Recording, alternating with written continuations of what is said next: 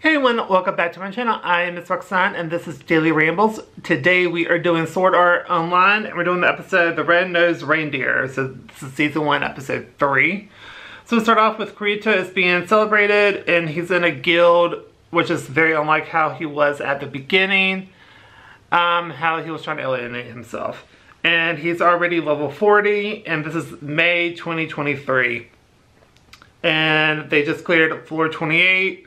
And they saved 200,000, basically their version of money, which is like a crap ton of money. And so Kurita runs into Klein, and something's bugging him. And then we cut to where Sanchi, who's part of the guild, went off on her own, but Kurita manages to find her.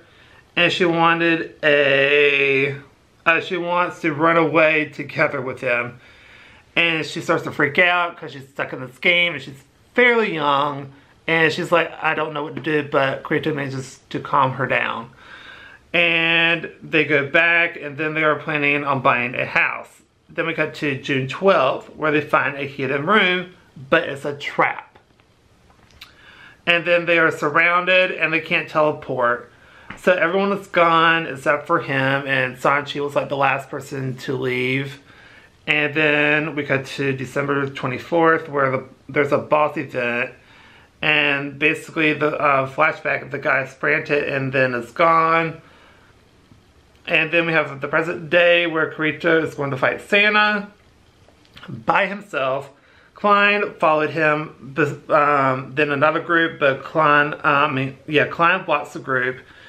And so Kurita fights Santa, who is a crazy man. And it's psychotic and defeats him, and the item revives the player, but within 10 seconds of them being hit to 0. So he was going to use it on Sanchi or like one of the people in the guild, and you know, this was like, but it was like 5 months ago. And so he gives it to Klein, then he walks off. Then basically Sanchi left a message for him, and it's basically like a winter song, which was a really cute song, and basically tells him it's not his fault, and continues to sing she continues to sing the song. Sorry for doing that. And he breaks down, and basically now he's able to hear what she said right before she died, which was goodbye and thank you.